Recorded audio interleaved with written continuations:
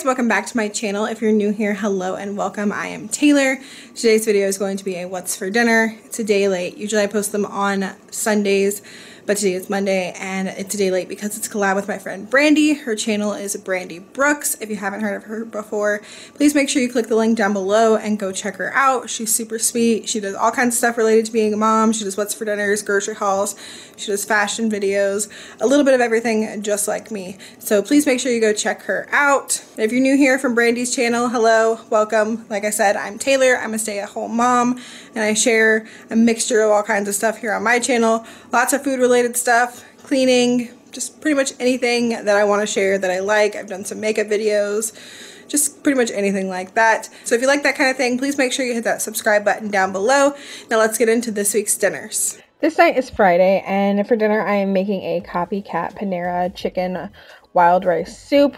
And to start off, I've got some carrots, celery, and onion, and I'm putting that in my Dutch oven with some olive oil. I'm going to let that cook for like 10 minutes until the vegetables start to soften and the carrots are translucent. Next, I'm adding in the garlic cloves and the chicken broth, and then I have some water that I've mixed with 1 cup of milk, just to use 1 less measuring cup.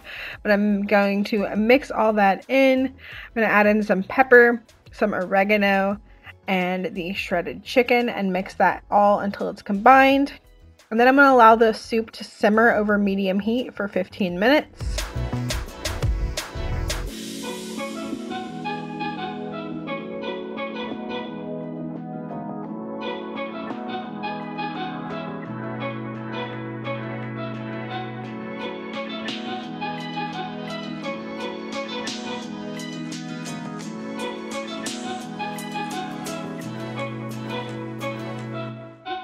In a measuring cup, I have whisked together another cup of milk with half a cup of flour. And now I'm going to add that into the soup and mix it until there's no more lumps. Then I'm going to add in a box of this long grain wild rice and the seasoning packet. And then I'm going to allow the soup to simmer for 20 minutes until the rice is tender.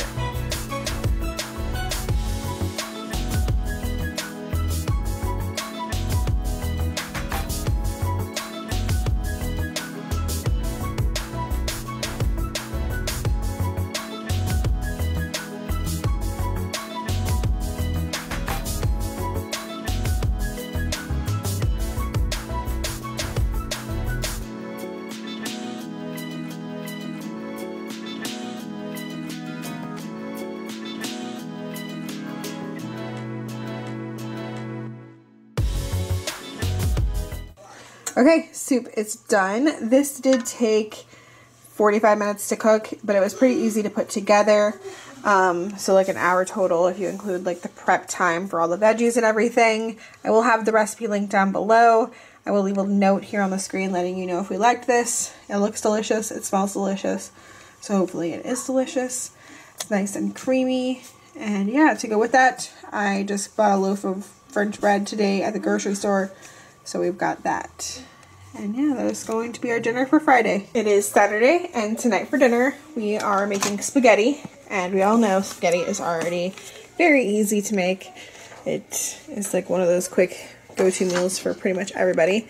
But if we can make spaghetti even easier, that would be awesome. This is going to turn spaghetti into like a one-pot meal. It's all going to cook in the Instant Pot. I'm really hoping this works out and that everybody loves it, because that'll just make my night. 1 dish for spaghetti would be awesome. So this comes from Kitchen. I will leave the recipe link down below. I've got a pound of ground beef. We're going to brown that in here with a little bit of olive oil, some onion powder, garlic powder, and salt. And then once that's all cooked up, we're going to pour in half a cup of this water. This is 2 cups, but half a cup into there with half a cup into there to kind of make sure nothing is stuck to the bottom, kind of deglaze the bottom of the pot. And then we'll add in a jar of sauce and give everything a good stir. And then the spaghetti noodles go on top. We're going to use 8 ounces, so half of this box. And we're going to break them in half so that they'll fit. And then on top of that goes the other cup and a half of water, and you don't stir that once you put the noodles in. And then I think it cooks on high pressure for 8 minutes. So hopefully this works. We're gonna get started.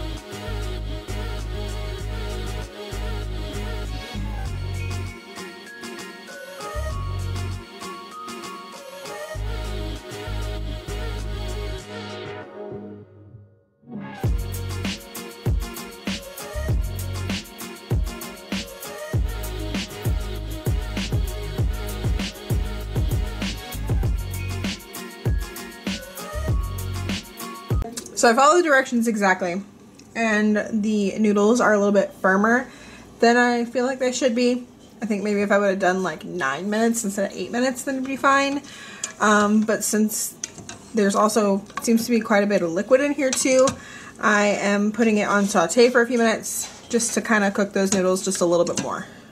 Okay, it is looking much better. The noodles got done a little bit more and it has thickened up a bit and there's not as much liquid.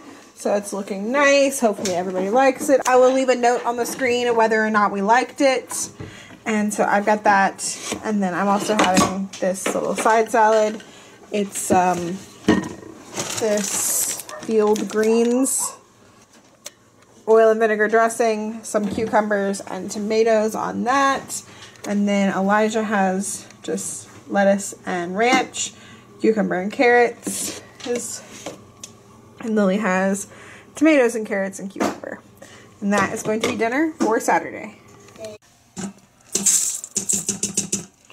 It is Sunday, and tonight for dinner we are going to be having some tilapia that I'm going to pan fry, and it's have like lemon. And so to go with it, I decided to make some rice. So I just rinsed this white rice. It's 2 cups of white rice. I'm going to add 2 cups of water. I'm going to add some lemon juice, some basil, and some garlic salt. And then this will cook on the rice setting on high for 3 minutes, and then I will let it naturally release. Last time all of the steam was naturally released in like 18 minutes. Oh, I'm also going to add just a little bit of olive oil.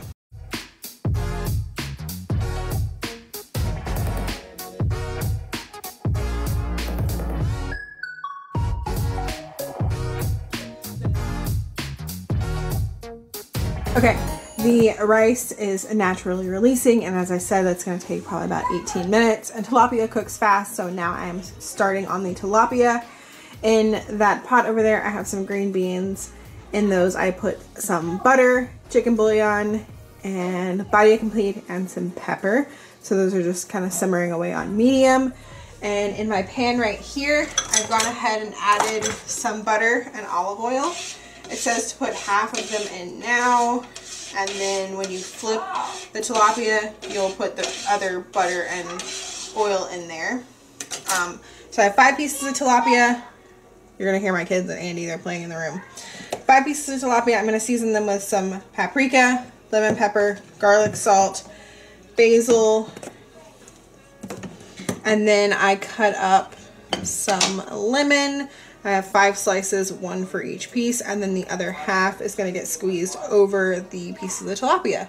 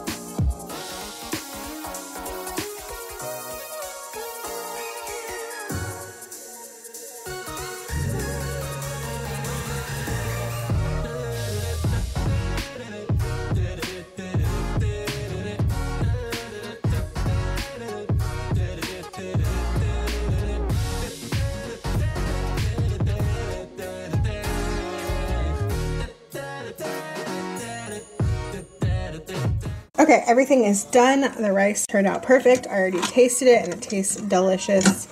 That 3 minutes and then natural release just makes perfect rice. It's like slightly sticky, but not like, it's like good sticky. Reminds me of like sushi rice. It'll like form into a ball, but like there's individual pieces of rice still. I don't know. It's really good. And then that lemon and herb and all that I put on it made it taste really delicious. So I think it's gonna be great with the tilapia, which I already tasted a piece, and it is so good. So here's my plate: rice, green beans, and tilapia. Kids' plates, same thing, just like cut up their tilapia already. And Andy's plate. And that is going to be dinner for Sunday. It is Monday, and tonight for dinner we're going to be making some chicken and gravy in the Instant Pot pressure cooker, whatever you want to call it. I always call it an Instant Pot, even though mine's not the name brand. I have some chicken thighs. This is about 1.5 pounds of chicken thighs. They are still slightly frozen, not 100% frozen, but are slightly frozen. So I'm going to do these for 10 minutes, high pressure, and then I'm going to let it naturally release for 10 minutes, and then I'll remove the rest of the pressure. I'm going to season the chicken thighs with some garlic and herb Mrs. Dash, and then I'm going to add in a cup of water and some chicken bouillon, or do a cup of chicken broth. And then once it is done, I'm going to whisk in some cornstarch mixed with a little water to like thicken up the gravy. I'll remove the chicken thighs first though before I do that. And then we'll have some mashed potatoes and green beans with it.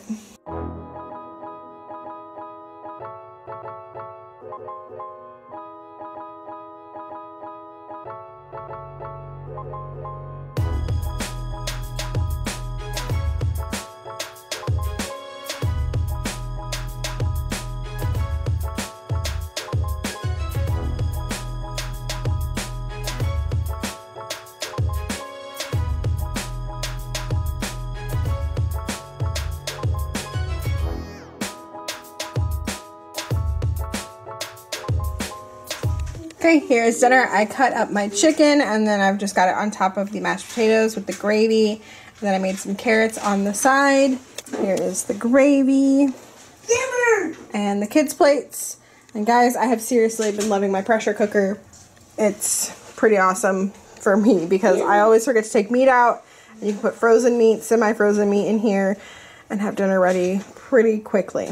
So, really been loving it. Definitely would recommend it. So we are going to go ahead and eat, and that is going to be dinner for Monday. Bye. It is Tuesday, and tonight for dinner we are going to have some smothered burritos. So making the meat for this is going to be really easy. We're going to cook it in the crock pot. My meat is frozen because I did not prep anything. And I'm going to cook this on high for like 6 hours. This is frozen boneless beef carne picada. It's kind of like chopped up shredded beef. So I have that. You could also use like a chuck roast or something and then just shred it up. But this is already in like small pieces. And then I'm going to use a big can of red enchilada sauce and some of this carne guisada seasoning. And that's it. Just throw it all in there and cook it on high for 6 hours.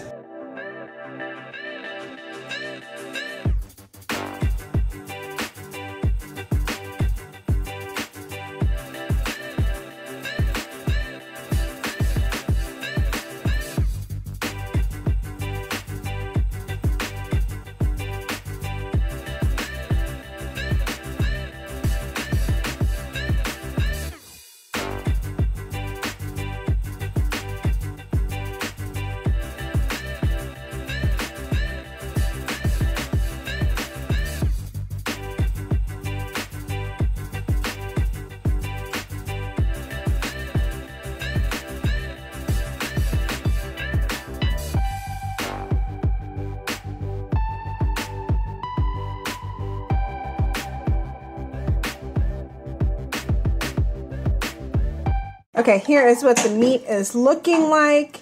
Because I used that carne picada and it was already like cut up, I'm not going to do smothered burritos because when you use like a chuck roast for it or like bigger pieces of meat, it's easier to get like some of the sauce only put on top of your burrito. I mean, I guess you could just put meat on top of your burrito as well. But I decided not to do that and just do burritos. So you saw me make the kids.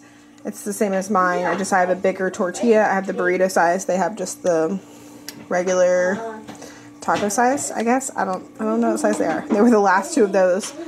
And then we have more of these. And then it was refried beans, cheese, and then the meat. And then I made Mexican rice to go with it in the Instant Pot. I shared this recipe before. We really liked it, so we made it again. I will have it linked down below for you guys. But that is going to be our quick and easy dinner for tonight. It is Wednesday, and tonight for dinner we're having pizza pasta. I have shared this recipe, I don't know how many times, like so many times. We love it. It's from Mandy at The Kitchen Wife. I will leave the link to her channel down below, as well as the link to her blog post.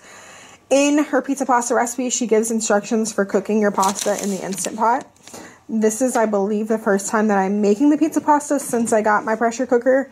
So I'm going to try it in there this time. And then like everything else cooks on the stovetop, like sausage and stuff. And then you just add in the cooked pasta. So we're going to try just cooking pasta. This is the first time I've cooked just pasta in there. I've made like stuff with pasta, but nothing like just pasta and water. So in here, she says 4 cups of water, some salt, that's already in there, and then 1 pound of your favorite pasta. I've got this one, not even going to try to say the name. These noodles are fun little curly noodles. So we're going to cook those up, and she says manual high pressure 10 minutes and then do a quick release. So that's what we're going to do.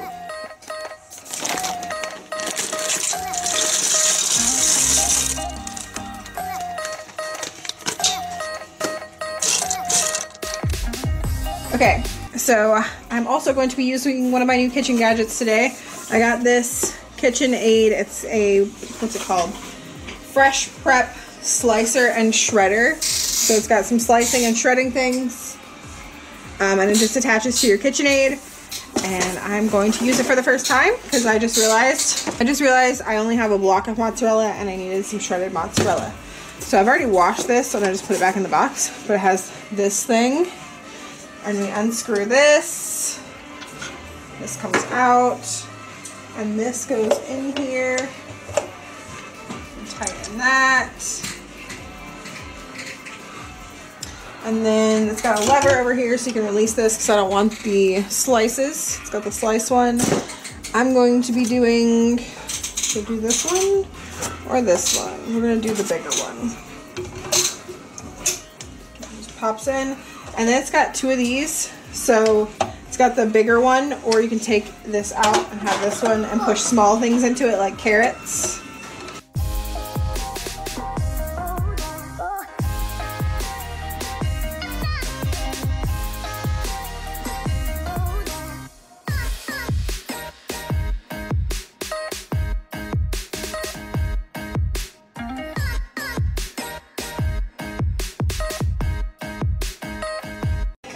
Right now. So a bit of cheese did get like back there. Not too much. That's pretty good. And my hand doesn't hurt. I'm obsessed. And I think all the blades are dishwasher safe, but this whole thing is hand wash only. So here's the finished pizza pasta. I made it a little bit different this time. I like made it a little bit quicker. Usually it calls to top it with mozzarella cheese and then some pepperoni, so then it looks like a pizza. Then you stick it in the oven for a couple minutes so it gets nice and browned. I just mixed in all of the pepperoni and all of the cheese, and so it's just quick and easy. Will still taste exactly the same. It just doesn't look as pretty like a pizza. So here are our bowls, and that's all we're having tonight. Just keeping it easy, ready for dinner. Use my shirt. Bye guys. That's gonna be dinner for Wednesday. Bye. Hey guys, it is Thursday, and tonight for dinner, I didn't want was. Hey guys, it is Thursday, and tonight for dinner, I did not want one. Why can't I talk? Hey guys, it is Thursday, and tonight I did not want what was on the meal plan for dinner tonight. It was sweet and sour chicken and fried rice, and I just didn't feel like doing all that work. So we're going to keep it easy. I did thaw out the chicken. So this is 2 chicken breasts that I cut in half. If you watch my meal prep video, you saw me do that. So there's 4 pieces in here. I'm going to take those out. I'm going to make my cheddar crusted chicken. So I'm going to top it with some sour cream. I'm going to do some different seasonings. Usually I think I just do salt and pepper, but I'm going to use some garlic powder and paprika tonight. And then put the sour cream on there, and then some cheddar cheese. And then we had some leftover bacon from breakfast. So I think I'm going to crumble some of that and put that on there as well. And then we're just gonna make a quick sheet pan dinner. I'm gonna cut up this broccoli and put that on there with the chicken, and everything will just cook together. I'll probably put olive oil and Badia Complete on this. And then, I don't know, we might have like some couscous or something if I feel like making that. I don't know yet. I'm gonna go ahead and get this started. It'll cook on 425 for like 20 minutes.